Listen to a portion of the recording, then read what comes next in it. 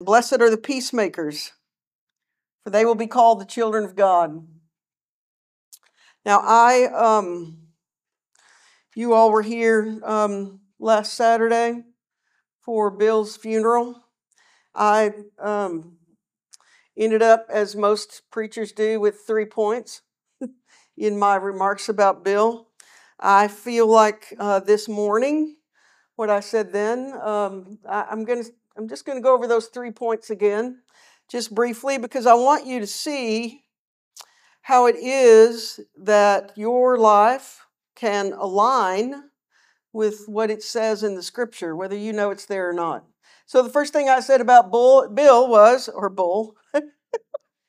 the first thing I said about Bill was, you can be positive about things even when things aren't good. And I watched that happen in Bill and Linda's life. They made peace with Bill's choice to let nature take its course. And in Philippians, it says, finally, my friends, keep your mind on whatever is true, whatever is pure, whatever is right, whatever is holy, whatever is friendly and proper. Don't ever stop thinking about what is truly worthwhile. And I think the reason Bill could be positive about everything going on in his life is he kept his mind focused the way it says in Philippians to focus. Keep your mind on whatever is true, whatever is pure, whatever is right and holy and friendly and proper.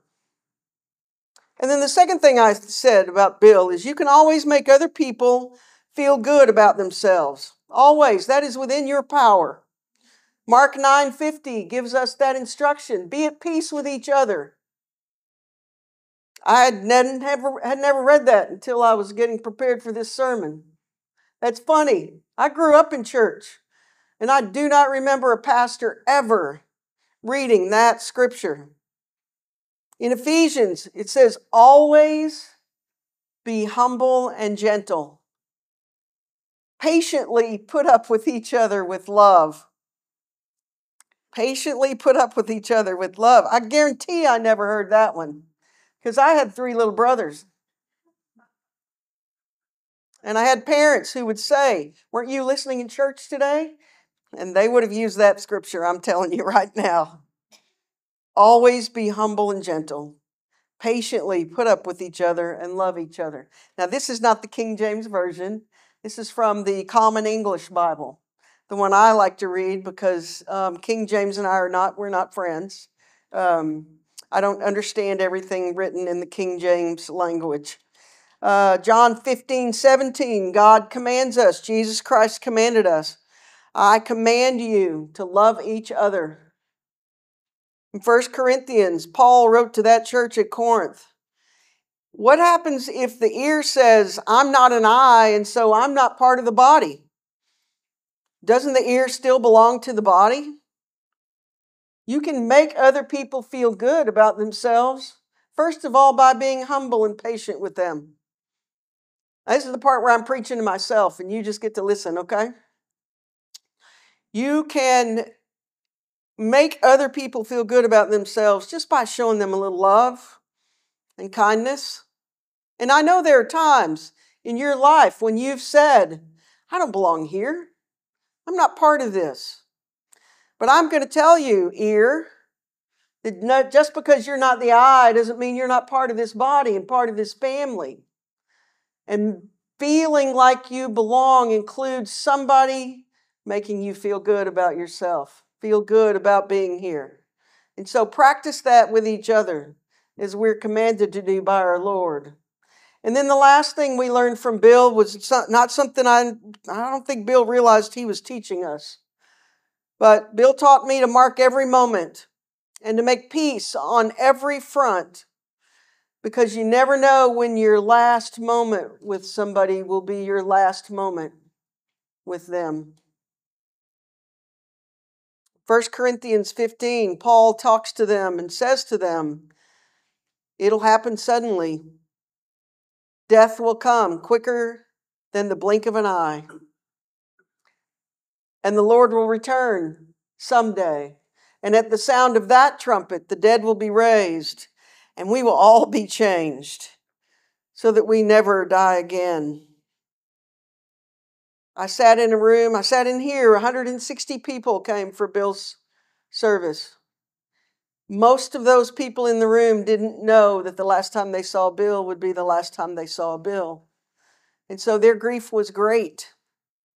And I think our church learned a couple of things that day. First of all, we learned that the Bill we saw here that we loved and that was such a major life force in this church family was just the tip of the iceberg. We had no idea who he was outside of here and in the rest of his life. And I think the other thing that I learned, I hope you learned that day from Bill, is to mark every moment with you. Because none of us has that guarantee, right? None of us. And so today we're going to talk about making peace. We're going to talk about making peace with life, first of all. Because there are things that exist in all of our lives that we carry with us. Baggage. We don't carry them because they're good things. We carry them because they're traumatic things. Things that tore our hearts in two. Things that we don't know how to let go of. And when you contemplate your life looking back from where you are, you can usually see growth and change. Some people even go so far as to say, yes, this bad thing happened, but my life is better because of it. I'm very careful about looking at it that way. I can see that in my past traumas, I have grown from them. I can see that. But sometimes the trauma was deep and painful, and so I still have to work through it. So I want you to listen to me. I want you to understand when I say to you, making peace with life involves making peace with your trauma. What I want you to hear from that is you're not going to always grow or get stronger from the traumas that you face. Sometimes you have to take them out and hold them in your hands and examine them and tear them down. And you have to turn them over in your hands and maybe relive some of them, which is difficult and painful. But it's the only way to then just release them and be done with them. Let the universe have that mess back.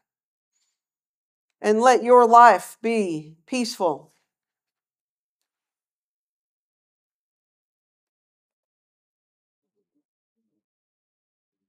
We sang, It Is Well With My Soul.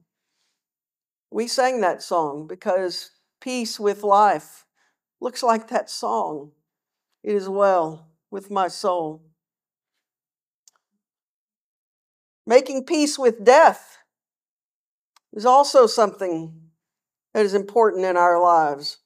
Because no matter how old you are right now, you will never be as young as you are right now. You just won't. We're all headed to the same outcome. Research shows 100% of us. This machine that carries us around, it's going to break down. And it may break down over and over and over until it no longer works. How many of you have had a used car like that? Right? And you just keep pouring money into it and pouring money into it and pouring money into it until you get to a point where you say, I've put so much money in this car, I can't let it die now. And you just keep putting money into it and keep putting money into it. That's how our bodies are. These bones, these muscles and skin, all of this, though, it's temporary because our souls are eternal. And so making peace with death is only saying goodbye to this machine. That's all it is. Now, there are some days my knees hurt so bad and my back is sore and I'm exhausted and I think, Lord, can I just get a newer model? Can we get rid of this one? My warranty ran out a long time ago. And so there are times when I'm ready to get rid of this body and to be just a free soul experiencing eternal life with God. Now, I want to talk to you just for a minute about a little business. On the table in the back of the fellowship hall is something called a vial of life. And I'm doing this for Bill Parker. I'm doing this for Bill. Because Bill had things so arranged in his life that he even wrote his own funeral service. He told us which music he wanted to hear. And we learned that Happy Trails to You is a sacred song. But inside this vial of life is a paper where you write down your health history. It looks like this. You write down your health history. You write down who your next of kin will be. You write down where the location of your living will is, or your advanced care planning documents. You write down all your medicines that you're on and what you take them for. On the back, you write down your allergies, your histories of your whatever illness or surgeries you've had. You write down your pharmacy. You write down your physicians. And you write all that information on here, and you fold it back up, and you put it in this container, and you put the lid on it, and this container goes in your refrigerator. And on your front door, you put this sticker. Or on the outside of your refrigerator, you put this sticker. And that way, when 911 gets called, and the police show up, or the firefighters or paramedics show up, they know everything about you, whether you can speak or not. Now, how many of you picked up one of these this morning? Keith, because you know why? He's the only one that got a shot. They're on that table. I have 40 back there. I got 40 more in my car. If you need 2 pieces of paper because you've got so much wrong with you, pick up 2. All right? If you've got people who live with you, pick up one for them. Every single one of you, no matter what your age is, you need this information somewhere where it can be easily accessed. All right? Okay, that commercial's over. Because even this won't save you from your body breaking down completely at one point in your life. But we hold on to this machine, though, don't we? Man, we hold on to these bodies with all we're worth. We spend money on our bodies, we feed our bodies, and then we turn around and we starve it because we fed it too much, only it doesn't work anymore. And so then we feed it some more, and then we starve it some more. And it's no wonder it hangs on to this belly fat because it doesn't know what you're doing.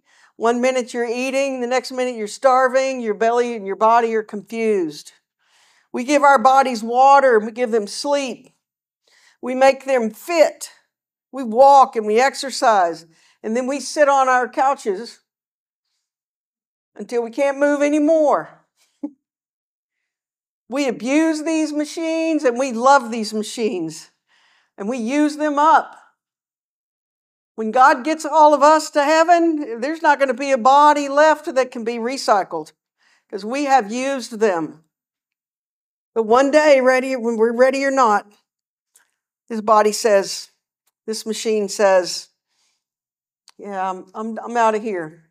It's up to you now. So making peace with death, it's a difficult, but it's a necessary task. Making peace with others.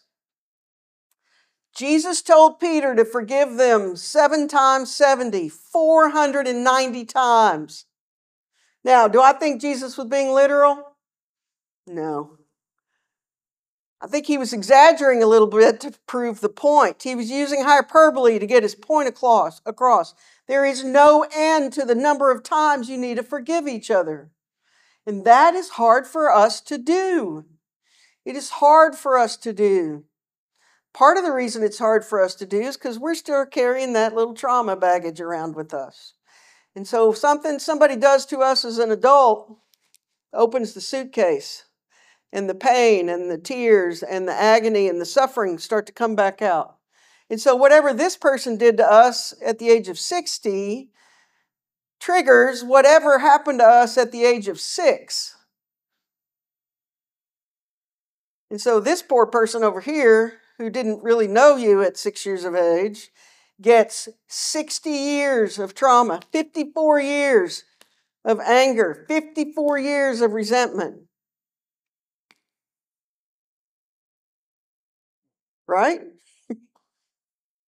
We got to learn to make peace with others. We've got to learn to let that stuff go so that we can be at peace with each other, so that we can forgive each other, because that's our responsibility. It is our responsibility to forgive each other. Love each other, forgive each other. It was simple. God made it simple because He knew I was going to have to do it. God made it simple. Examining your own life, though, because you want to make peace with people that you don't have a good relationship with, well, that can be very tedious.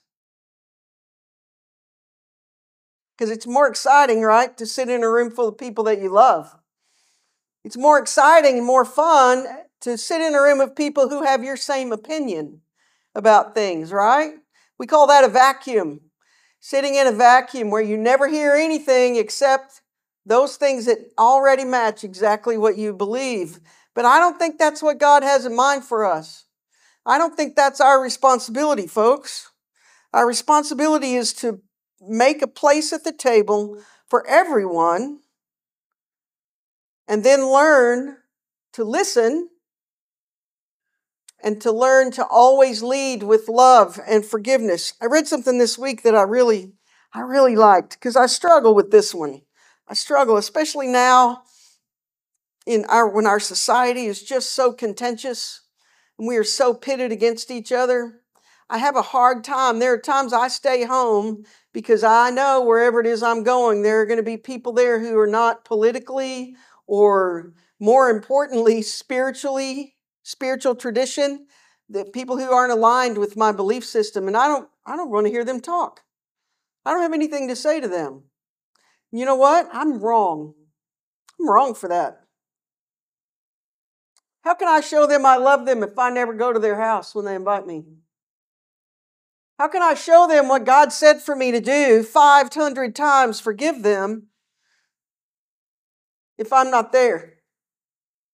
There's only so many excuses for missing a birthday party or a dinner.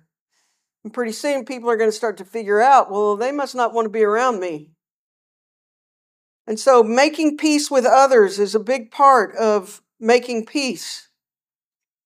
We sang, "Let there be peace on earth, and let it begin with me." What I read this week said, it is okay to respect someone's right to believe what they believe and not respect their belief.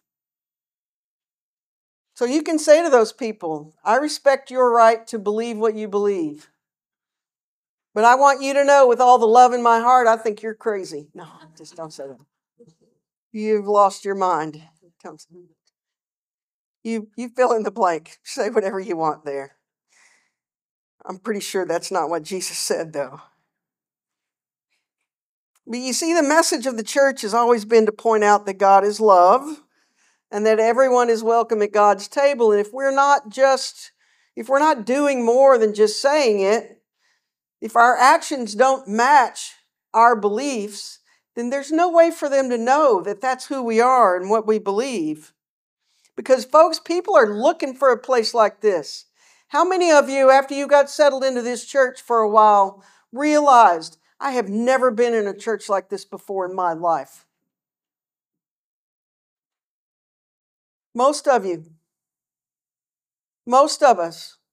We come here week after week after week because there's nothing else in the world that exists for us like this church and this congregation, this choir, this pastor, this message that God is love and we are God's beloved.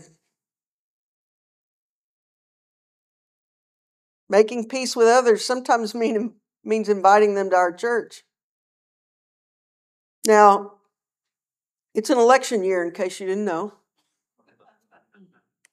I will tell you that Kamala Harris is stalking me. I get 10 or 15 text messages from her a day, 4 or 5 emails. She's on my TV. She's on my radio. Everywhere I turn. It's an election year. and it is a contentious election year. And I am a firm believer in the separation of church and state. And so I will not talk politics with you from the pulpit, but I will talk to you about the fact that even if the church is separated from the state, our voice still needs to be heard. People still need to hear that God is love and everyone is God's beloved. And what's happened, because the politicians have absconded with the Christian religion, and Christian nationalism has risen to a point where our voice is no longer heard. That voice that God is love and that all are welcome is being drowned out. I was at Winston and I went to Abilene a few weeks ago. We were at a conference, a convening conference. 15,000 voices, 1,000 United Methodists all singing together one song. We're not all going to vote for the same candidate. We don't all have the same political beliefs, but we all believe that God is love. We all worship that same risen Christ. And so, yes, while I believe that there needs to be a separation of church and state, that the church needs to get back to doing the business of the church. The front of your bulletin today, it's not very pretty. It's not a sweet picture of angels and sunrises. None of those things. You know what this is? This is the business of the church right here. These are outreach ministries where people without shelter, without clothing, without access to food and water, they're going to show up here and they're going to have needs. And the church, this church, you guys are great about bringing whatever we need.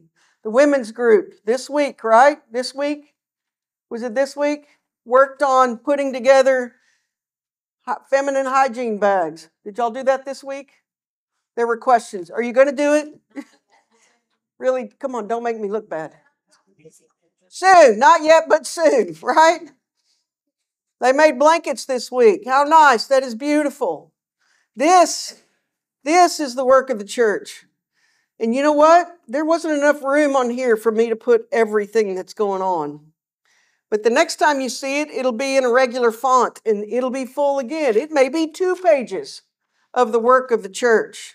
These bulletins are not meant for you to just toss in the recycle anymore. I mean, you can, but take this front page with you and put it on your refrigerator. Give yourself a reminder as you're getting a can of beans out of the cabinet. Oh, I need to take a pound of beans to Eastside Ministry.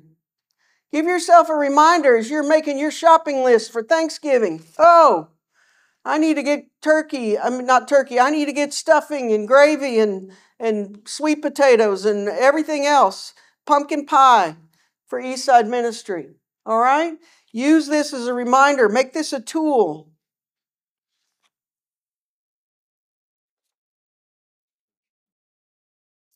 So making peace with God is another thing. And I saved it for last because I think making peace with God is the hardest thing to do. Because we have forgotten the fact that God relentlessly pursues us for relationship. All of us. Not just me. Not just these kiddos. Not just folks who are almost there in heaven with God. All of us. God has pursued us relentlessly from the beginning. And those of us who grew up in congregations and in churches who made us feel unworthy, it was hard for me to come back to God. I carried those feelings with me into adulthood, and I kept thinking my whole life, God couldn't possibly love me. Look what a sinner I am. When we sang Amazing Grace, we talked about that wretched worm, a worm such as I. It was horrible. And so making peace with God is difficult for some folks. It happens in stages, though. It's still happening with me. There are things in my life, as I release them, I find myself making peace with God. But to make peace with God, you have to suspend all the lies that you tell yourself about yourself. You have to let those things go. Making peace with God means that you are taking on the mantle of God's beloved. Making peace with God means that you know that this body, this machine that carries around your soul is God's creation and that you are created in God's image. And we have this promise from Paul. He wrote this to the church at Philippi. He says, "Then God's peace, which goes beyond anything we can imagine, will guard our thoughts and emotions through Christ Jesus." And we're going to sing a song in a minute called "I Know Whom I Have Believed and Am Persuaded that He is able to keep that which I've committed unto Him against that day." Folks, the only thing we can commit to God is us, ourselves, our hearts, our minds, our spirits. We can commit to God. Everything else He gave us. She gave us. God gave us. I try not to be gender specific when it comes to God. All right. I'm going to say a prayer right now. And it's a responsive prayer. And so we're going to join our hearts and our voices together. I'm going to read a statement, and your response is, "Oh Lord, deliver us." Let's try it together. You ready? "Oh Lord, deliver us from self-righteousness that will not compromise, and from selfishness that gains by the oppression of others. Oh Lord, deliver us from the lust for money or power that drives to kill. Oh Lord, deliver us from trusting in the weapons of war and mistrusting the counsels of peace. Oh Lord, deliver us from hearing, believing, and speaking lies about other nations. Oh Lord, deliver us from suspicions and fears that stand in the way of reconciliation.